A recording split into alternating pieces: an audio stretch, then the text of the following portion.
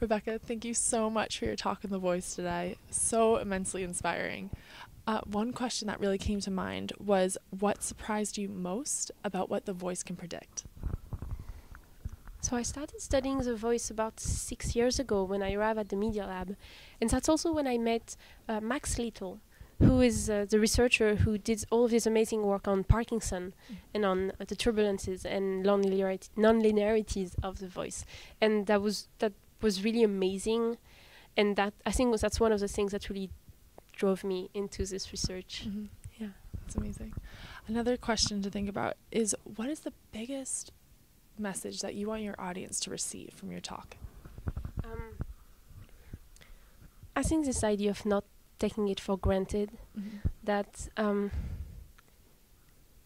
so the voice is really how we interact with each other, and it's this medium that is always there that we don't think about, and when we start thinking about it, we actually realize that we are all a bit self-conscious and we all don't like it. But what does that mean if this medium that enable me to talk to you, I don't like it? You know, what does that mean about how healthy is the relationship we can build? And it's also linked with a message that to really be able to appreciate someone else, you have to appreciate yourself. So I think the voice might be a tool or a key to get in a tangible way to this learning. Amazing. And your voice, each person's voice is so personal and personal to them. Do you have any stories that you found in your vocal studies about someone's personal voice or personal voice loss? Yeah, actually I have a personal story about that.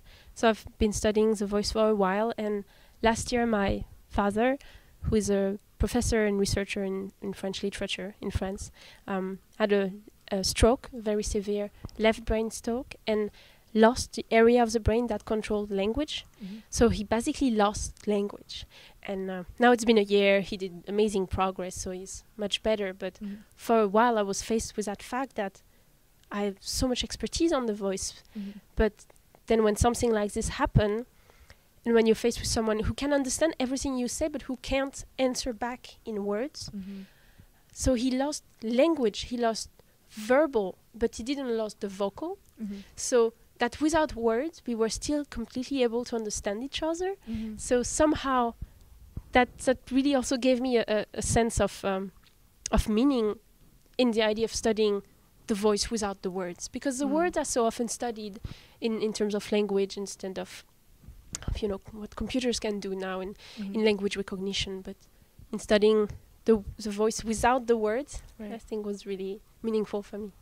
Fantastic. Thank you so much for spreading your ideas. Thank you very much. Thank you.